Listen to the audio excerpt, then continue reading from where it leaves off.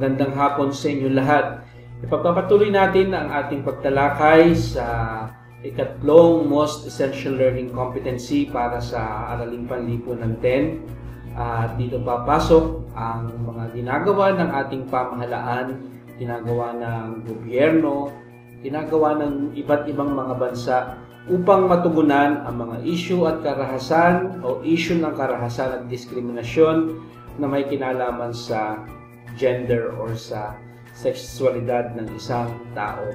Sa mga naunang recorded lectures, pinag-usapan natin doon ang definitions or kahulugan ng gender-based violence. Saan ito nangyayari? Okay. Pinag-usapan rin natin ang kahulugan ng gender-based discrimination and yung mga general principles na dapat nating matutunan nang sa gayon ay makatugon tayo sa issue ng karahasan at diskriminasyon na batay sa gender at sa sexualidad ng isang tao. Dito sa video lesson na ito or sa recorded lecture na ito ay pag-uusapan lamang natin ang isa sa napakaraming batas, okay, na mayroon tayo at sinusunod sa buong mundo hinggil sa usaping ito. Mayroon tayong tinatawag na International Bill of Rights of Women. Okay? So ito ay, papansin natin, it is international. Ibig sabihin, ito ay sumasaklaw sa lahat ng kababaihan sa buong mundo. Okay? Lahat ng signatories nito. At ito ay dapat sundin ng lahat ng pamahalaan, ng lahat ng gobyerno na pumirma, of course, dito sa Bill of Rights na ito. At ito ay natawag nating Convention on the Elimination of All Forms of Discrimination Against Women or Cedaw. Kailan nga ba ito na pirmahan? Okay? Ito ay sa pangunguna, of course, ng United Nations at naging itong isang International Bill of Rights noong September 3, 1981. So, how does Cedaw define discrimination? So, kagaya ng ating naunang lecture, okay, we say that discrimination is any distinction, exclusion, or restriction made on the basis of sex, so gender-based discrimination to, which has the effect or purpose of impairing or nullifying the recognition, enjoyment, exercised by women, irrespective of their marital status, on the basis of equality of men and women, of human rights and fundamental freedoms in the political, economic, social, cultural, civil, or any other field. Sa madaling salita, ang discrimination ay tumutukoy sa lahat ng mga ginagawa natin o ginagawa ng mga tao sa lipunan na kung saan ay nawawalang bahala or hindi nabibigyan ng pagkakataon ang mga kababaihan, okay, at ang iba pang mga tao na sabihin natin ay hindi pasok doon sa ating natawag na binary system of classification na men, women. Okay? At dito, pinapahayag din na equal ang tao, equal ang lalaki at ang babae sa lahat ng aspeto ng kanilang buhay, be it on political, economic, social, cultural, civil, or any other fields. Dito sa mga iba't ibang fields na to, if we try to make distinction, if we try to exclude, if we try to restrict the enjoyment of all the rights, etc., then we are committing discrimination. And when the basis of discrimination is sex, then it becomes gender-based discrimination. Ang Cedaw ay may tatlong principles. Okay? Ito yung pinakabatayan niya, ito yung pinagmulan niya, ito yung kanyang mga guiding principles. So, first and foremost is the principle of non-discrimination. Next, substantive equality. And last one is state obligation. So, ang Convention on the Elimination of All Forms of Discrimination Against Women ay ang batayan niya ay ang iba't ibang principles na ito. Ang una is principle of non-discrimination. So, ano ba ibig sabihin ng non-discrimination? Pag sinabi nating non-discrimination, hindi dapat tayo mag-exclude, mag-restrict, okay? Hindi tayo dapat magbawal, okay? Sabi natin kanina sa definitions. So, the message is simple. Women all over the world shall not be subjected to any discriminatory act, isa, or discriminatory acts. So, maraming hindi lang basta hindi lang isang beses, pwedeng maraming beses din. When we say non-discrimination, it is an integral concept of equality. So, pag sinabi natin pantay-pantay ang lalaki at babae at ang lahat ng nilalang, ang lahat ng tao, kinakailangang ma-affirm din na hindi ka dapat mag-uuri, hindi ka dapat mag-exclude ng tao based on their gender. So, kinakailangan ay we have to be fair in treating everyone. Okay? Okay, ito yung halimbawa. Job hiring. Truck driver available for men and women. Qualifications: must have experience of 3 or more years as truck driver. Okay. So if we look at this job hiring, it seems that this is a gender sensitive hiring. Okay? Kasi look at here. The opportunity is for both men and women. Okay, di ba? If we provide opportunities for men and women, pareho sila may opportunities, then we are acting gender sensitive. We leave this gender sensitive principle. Okay? And then hindi tayo nagtatangi. But let us look at the qualifications. Okay? Must have an experience of at least 3 or more years as truck driver. So this situation or this requirement, this qualification makes it more difficult for women to apply for the job. Bakit? Because we seldom see women driving truck. Lalo na yung 3 or more years.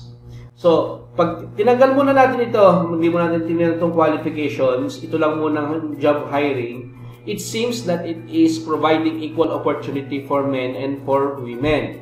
But if we look at the qualifications, hindi na siya, you are trying already to exclude women from this job. Although, makikita natin, this is available for men and women. Why? Because we do not see or we seldom see, lalo tigit sa Pilipinas, a truck driver who is a woman.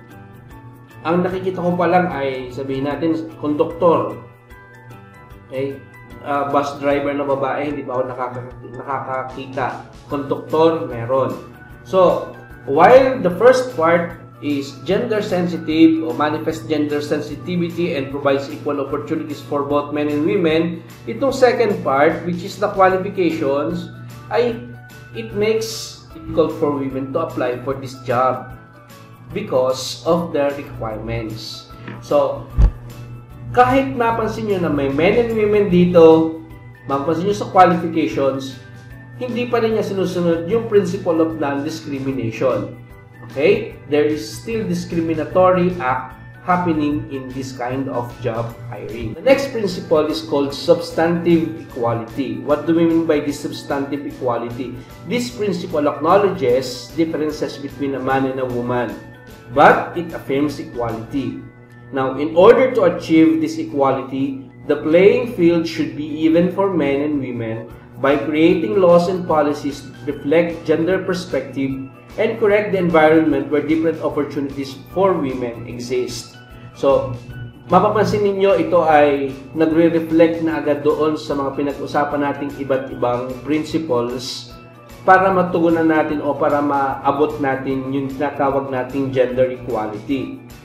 Okay? So, it affirms, unang-una, may pagkakaiba talaga ang lalaki at babae whether we like it or not. But, hindi dahil sila ay magkaiba, hindi sila equal. Okay? Now, when we speak of both men and women are equal, so the opportunities should be the same for both. And we can only do that if we create laws and policies that reflect gender perspective. Okay, tingnan natin itong halimbawang ito. Night shift available. Earn as much as 10% of your wage if you work from 10 in the evening until 6 in the morning. Available for men and women. Contact human resource. So, here is an opportunity for a man and for a woman to earn more. Ha? Kikita ng malaki. So, parang may gender perspective din dito, ano? At hindi nagkakaroon ng pagtatangi kasi this is available for men and women. Now, let us look at the situation.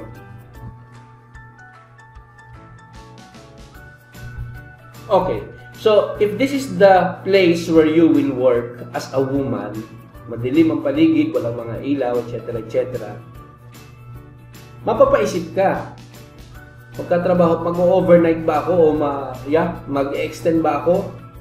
Magna-night shift ba ako? Ganito yung sitwasyon, napakadilim nung pinagtatrabahuhan ko. Okay? So, that already makes it uneven field. Hindi na pantay yung playing field for both men and women in that particular case. Okay? Alam natin na posibleng maraming mangyari sa isang babae na nagtatrabaho sa ganitong uri ng environment. No. So, how should we do this? Or how should we correct the situation? Okay? Pag-usapan natin substantive equality, kinakailangan mag-create tayo ng laws and policies that reflect gender perspective and correct the environment kung saan naroon yung difference na to. So, how are you going to correct this situation? Okay. You provide lighting. Okay.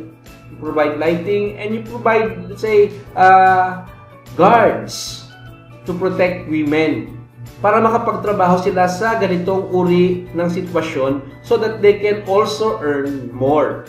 So, you need to correct the situation where this inequality in playing field is happening. That is what we mean by corrective approach. Okay? Itatama mo yung policies, itatama mo yung laws, itatama mo yung environment kung saan nagkakaroon ng uneven playing field between a man and a woman. Certainly, in this first scenario, siyempre yung lalaki lang ang maaari makapagtrabaho sa ganitong uri ng sitwasyon. That is inherent difference. But, if this is already the situation, then women can already participate, women already have the possibility to earn more because the environment is conducive for her to work even at night. Okay? So, hindi na nagkakaroon ng pagtatangi. Hindi siya hindi siya explicit yung pagtatangi, pero implicit siya. Just the mere fact na ganun kadilim yung pinagtatrabahuhan mo, that will already make it difficult for women to work. Now, kahit siya ay hindi mo pansin, you have to correct that particular situation. And this is how you correct it.